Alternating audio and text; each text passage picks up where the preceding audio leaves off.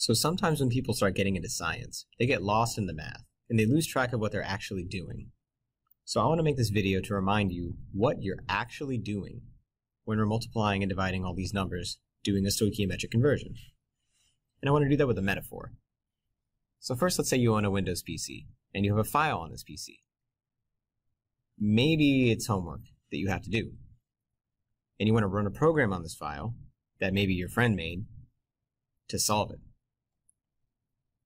But here's the issue. Your friend doesn't have a PC. Your friend has a Mac.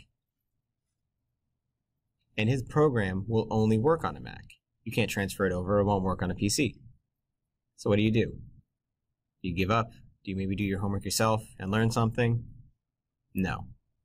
What you do is you transfer the file over to a Mac. Then you run your friend's program. And then you take the file and you put it back on your PC so you can turn it in. The 3 steps you took, where you had the file on your PC, you transferred it over to a Mac because the program only runs on Macs. You ran the program to transform your file, and then you transferred it back to the PC so you could do your stuff with it. This is what we do when we do stoichiometry. We don't cheat, but we just move things around. We have a certain chemical currently described in grams. We take the same chemical and describe it in terms of moles instead. Because if the chemical is described in terms of moles, we can figure out its relationship to another chemical. But that representation isn't very useful to us, so we shift our representation back to figure out how many grams it is. In the metaphor, you would start with a certain object, represented in a certain way, or on a certain operating system, I guess. Change it to another one, because only on this new system can you actually run a process that you need. And then once you have this new object, you want to represent it or store it back in the old system. Now in science, we model every single real-world process as a mathematical operation.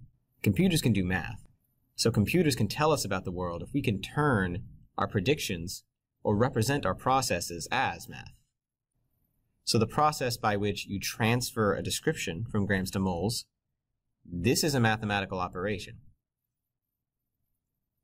The process by which you take a chemical and you figure out its connection to another chemical, we model that with a mathematical operation.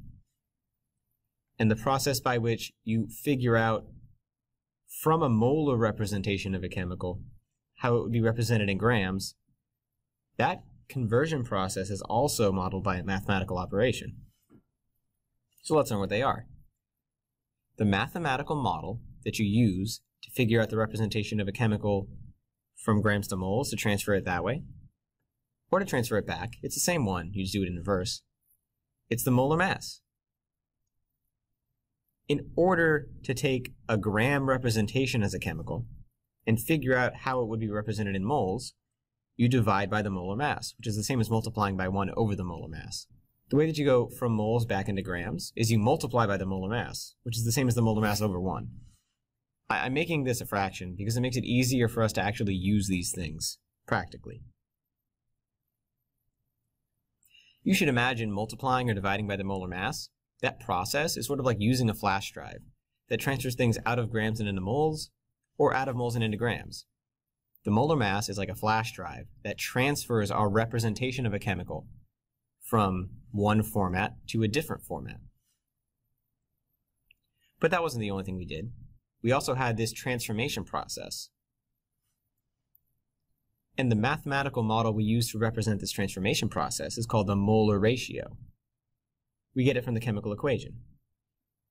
In order to go from chemical X and figure out how much chemical Y is associated, we multiply by the molar ratio of Y to X. And to go back, to figure out the amount of X that was associated with Y, we multiply by the ratio of X to Y. It's the opposite of the other one. So what we do is we multiply by the molar mass, we multiply by the mole ratio, and then we multiply by the molar mass again. Except the inverse molar mass at the beginning, but whatever. we have grams of chemical X. We somehow use the molar mass as a flash drive. We use the mole ratio to convert. And then we use the molar mass again to go back into grams. I say use the molar mass, and I don't write it specifically, because you have to figure out, do you multiply or divide? Like, are you using the molar mass to go one way or the other way?